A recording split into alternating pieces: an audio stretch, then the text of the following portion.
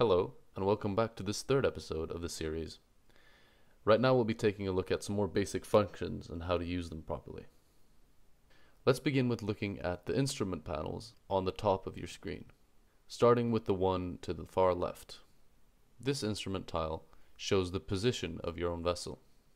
Next we have a tile that shows your course over ground and followed by speed over ground measured in knots.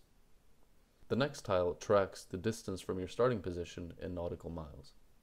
Then we have two tiles concerning wind speed and wind direction, these being measured in meters per second and degrees. Next we have tiles showing the distance and bearing that you have towards your next waypoint. The next tile displays your route cross-track and shows whether you're port or starboard from your intended track line.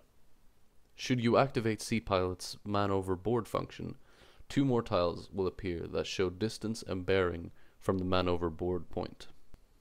If you lose connection to the internet, a tile displaying NET in red is shown. Should a red tile appear displaying NMEA, this means that the NMEA function is activated but no external device is connected. Let's take a look at the 6 icons at the bottom of your screen. The first symbol represents your own position and brings up a menu where you can change settings regarding your vessel and your position. Second, we have a function that lets you search for AIS or chart info. The third icon lets you manage routes and waypoints, and the fourth one, represented by a small flag, lets you manage your markers. Next is the man overboard icon and activates Seapilot's man overboard function. And lastly, we have the settings menu.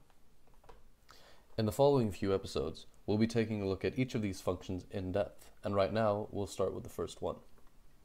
If you press the first icon, a menu will appear, presenting you with some different options. These two options concern the position of your marker on the map and the orientation of the map itself.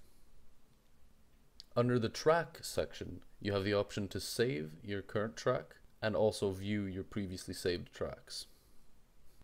Now if we head on into the symbol menu, you'll see some options that concern the symbol that represents your vessel on the map.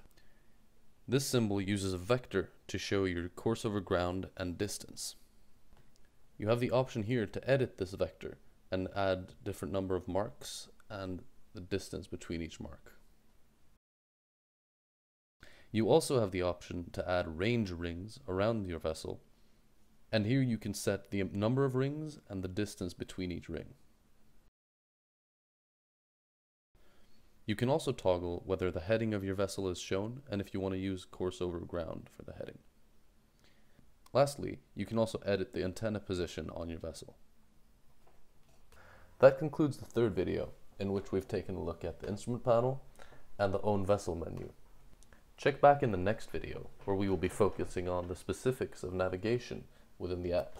Thank you for watching, and see you in the next video.